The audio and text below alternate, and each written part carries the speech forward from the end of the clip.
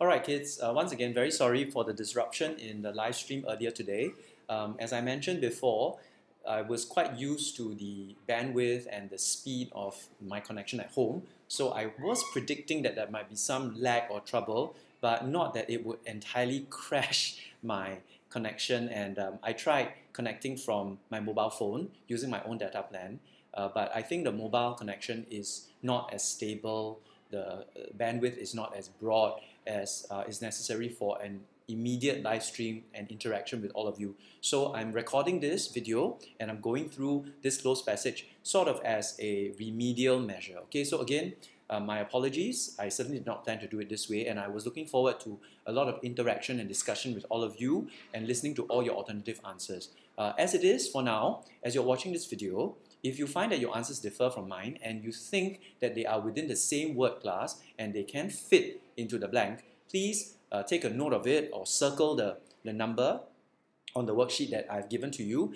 and you can ask me tomorrow morning when we meet each other in class, even before the day begins. Alright, then I can give you some explanations in case you're not sure about why your answer may or may not be acceptable. Alright, without further ado, let me start again on the video. Right, this, as I mentioned, is a passage that you need to read in its entirety and look at it from beginning to end to guess the genre or the type of text that it is. There are some clues, of course. For example, looking at the word roars, gallops, and hunts, these are verbs in the simple present tense. And as we were discussing, verbs in the simple present tense are very, very specific, and they're not telling you specifically about it happening in the present. They're telling you that these are either statements of fact or statements of habit.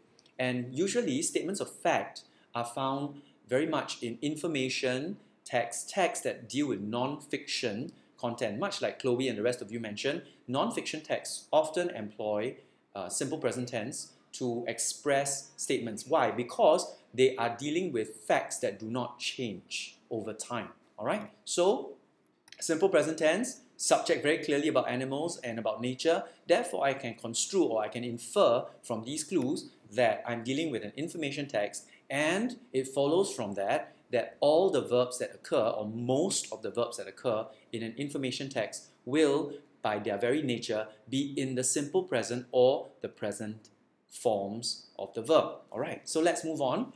Like I mentioned, for question 51, my clue is the plains of Africa. It's a location, it's a noun phrase. Okay? And a noun phrase that comes after a blank is usually going to mean that this blank here is either an adjective or it's some kind of preposition. Because remember, adjectives describe nouns and prepositions tell you the positions of the noun phrase. And in this case, it's a preposition. Why? Because there's a verb, gallops. A black rhinoceros gallops. So the verb gallops describes the action the black rhinoceros is taking where the plains of Africa. So I need a connecting preposition that tells me the location of the action, which is across. So a black rhinoceros gallops across the plains of Africa. Alright? Why not on the plains of Africa? Because he's not galloping on, he's galloping across. The action is one that brings the animal from one point to another, not static in one location. So not on the plains, but across the plains of Africa, there's movement. All right. Next one, question 52. I'm so sad I can't discuss this answer with you, but I'll just go ahead and tell you the answers. A mother blue whale and her calf glide through the deep. Remember, we talked about the fact that deep is an adjective. It's a descriptive adjective. Therefore, the word that follows after deep has to be a noun. All right. And an adjective describes a noun. And the adjective is describing a noun that belongs to the ocean. So what is deep and of the ocean? The deep waters of the ocean. Not the deep water, but the deep waters. Because oceans are, bodies of water that span many, many different locations. So the deep waters of the ocean. All right, not one water, but deep waters of the ocean. Many, many waters, many different pools of water across the globe. Right, so that's 52. Again, notice how I'm using the word types to narrow down my answers for each of the questions. Question 53. All of these animals share the earth, and then there's the word us after the blank. So again, us is a pronoun, a collective pronoun, us. Therefore, what comes before it can only be an adjective or a preposition. And again here, notice that it's a noun phrase, a pronoun, a collective pronoun. Share is a verb. So what comes between a verb, share the earth or share, and us? Again, it has to be a preposition because the preposition links the verb to the noun.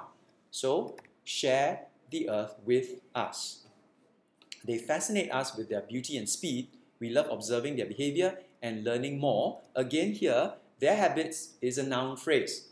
What are we learning more of? We are learning more of their habits. So, noun phrase, their habits, verb, learning. Therefore, again, another preposition linking the verb learning more, and more is incidentally an adverb, more describing the verb learning, adverb, right? Learning more about their habits, all right? So we learn more about something. What is that something? Their habits. And the word about serves to link learning more and their habits. Notice that there are quite a number of prepositions occurring within this particular passage, and this is very common when we are dealing with information texts. So again, remember, if you notice this is an information text, simple present tense, plenty of prepositions, plenty of nouns as well, right? Because I'm making factual statements about particular subjects, okay? Next, question 55, all right, 55 here. All of these blank are endangered. So this is very interesting. All of these is describing something. It's actually an adjective phrase, right? And we find this same phrase, all of these, way back at the beginning of the same paragraph, all of these. And it's a dead giveaway, right? All of these animals share the earth, so therefore all of these animals are endangered, all right? So the same recurring pattern, I'm making a connection between an earlier statement and my current one. And I'm inferring the answer by looking at the pattern that this particular passage follows. All right? So far, I'm coming almost to the halfway point of the passage, and I am very confident that all of my answers are correct. Why? Because I'm using the clues from the passage to narrow down and pinpoint the correct word, and the word type that can fit into each of these blanks. So all of these animals, the noun animals, are endangered. All right, next, question 56. Many of them have died, and without special care, they may. Now, this is a hypothetical or future statement. They may. The modal may tells me that there is a possibility in the future that they may, and something that happens that takes them from the earth. So, the idea is that they may someday vanish or disappear from the earth. So, be careful. If you don't want to put a word that does not link the modal may someday and the prepositional phrase from the earth, right? So they may someday vanish. Vanish where? From the earth, right? So this answers the where question. It's a prepositional phrase, okay? Good. Next, let's move on to the next couple of questions. Why is it important to care for animals like these? So notice, why is it important? One reason is, another reason is. All of these are in the simple present form, telling me that this is information text with statements of fact. Okay? Another reason is the beauty of the animals themselves. Each species of animal is special. Once it is gone, it is gone. Okay, so it's quite easy, right? Once it is gone forever. So I don't even need to use a word type to narrow down the word here. It's a very commonly used phrase. Once gone, gone forever is a common phrase that we use to describe when something cannot be returned, or when something is permanent in its effect. When it is gone forever. And forever is one single word. All right? Now, the interesting twist is we go into the past tense form because we are recalling the past Africa in the past. Africa was once, right? So was once filled with an. And this is very important. Be very careful and alert. The article an. Remember articles an, and the, right? In this case, the article an describes a word, a noun, because articles always pair with nouns, a noun which begins with the ah, eh, I, or u, or vowel sound. Alright, so it can't be any noun. It has to be a noun that begins with the ah, eh, I, or u, vowel sound. So what is a vowel sound noun that describes many types of wild animals? That's right, an abundance of wild animals. So article paired with a noun, and this noun must be in an ah, eh, I, or u vowel sound starting. So in this case, ah, eh, I, an abundance of animals, right? So the vowel sound allows me to narrow down the answer to abundance of animals, an abundance of wild animals. Okay, this is a noun, right? Abundant, change using the suffix ance to abundance, right? Changes from a verb, changes from an adjective, abundant, to abundance, a noun, right? So abundance of wild animals. Next, question 59. The elephant, which seems to represent all that is strong and wild in Africa, is endangered, killed for its ivory. In this case, ivory is describing something, right? So it is a noun phrase. The first noun, like ice cream, in this case, ivory. What is it that is made of ivory that elephants have? Ivory tusks, right? And it's more than one tusk, it's many tusks, because elephants are being killed for them. So, killed for its ivory tusks. It usually comes in a pair, right? So, ivory tusks, more than one tusk. Alright, let's move on. The fastest land animal, the cheetah, is becoming extinct as people take over more and more of the land that is the cheetah's habitat. Habitat simply a place where animals live. In South America, right, blank of the rainforest threatens many animals. Okay, so notice I'm reading the entire sentence and using the context in the sentence to narrow down the answer. So in this case, the context is threatens, right? So something threatens the animals. Something threatens the animals. So the something of the rainforest threatens many animals. So what threatens the animals? What is it? What threatens them, right? So this word here that fits into question 60 must link to of the rainforest, and it must be a noun form because it answers the what question. What threatens many animals? It's the destruction of the rainforest. So what threatens them? Destruction threatens these animals. Destruction. All right? So notice again, I'm using the word type to narrow down the answer. Unusual mammals, such as the howler monkey and the three-toed sloth, are endangered. Beautiful birds, so unusual animals such as the howler monkey, beautiful birds, can I write such as the green macaw? No, because I can only put one word in question 61. But can you see the pattern? Such as the howler monkey, beautiful birds such as the great green macaw. But I can't use such as, so what is another word that has the same meaning or function as such as, right?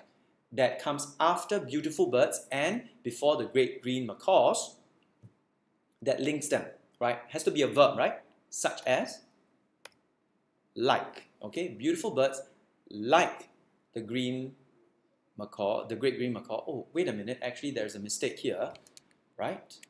This is not a verb, all right? So I apologize, right? This is a comparative adjective,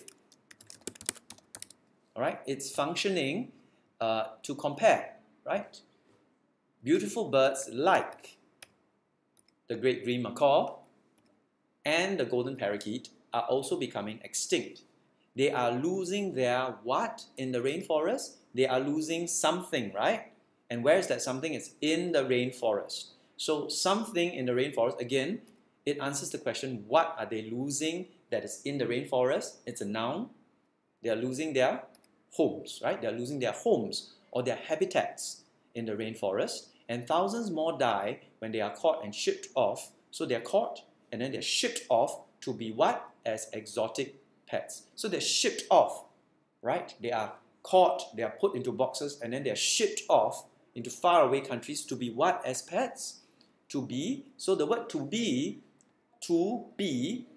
tells me that it's part of a verb. There is a missing verb in question 63, and it is in the present perfect form, to be.